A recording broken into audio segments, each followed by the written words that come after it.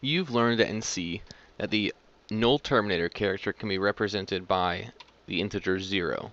And that's true, but there's one more way to represent it, and that's with the \0, which you would have inside of quotes. And this is more literally a character, and this is the same thing as the NUL Terminator character. And you'll see in a lot of programs that people write it this way instead of this way, just because it's more clear what they mean sometimes this way, because when you're working with characters, you usually have them in single quotes, so this just makes it more clear to a lot of programmers what it means. And because I know that my audience is pretty skeptical, I'm just going to have a little print statement that's going to test to see if these two things are equal to each other, just to prove that they really are equal to each other. So now I'm going to print out whether the \0 in quotation marks is equal to the 0. Alright, so let's compile this and run it and see what it says.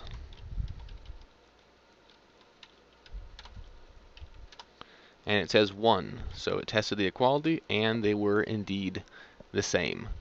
Alright, so this tutorial was so short, there's no point in even recapping what you learned. So I'll see you again next time.